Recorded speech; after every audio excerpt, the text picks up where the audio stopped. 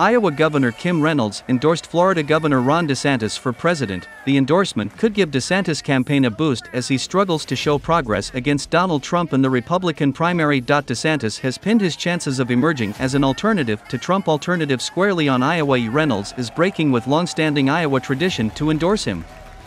The state's governor typically stays neutral before the caucuses that kick off the GOP nomination calendar, she announced.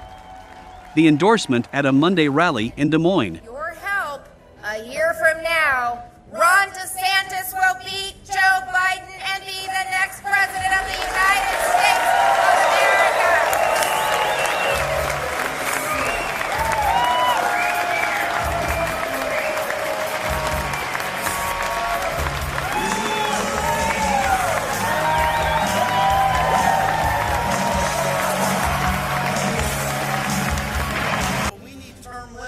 For Congress and a balanced budget amendment.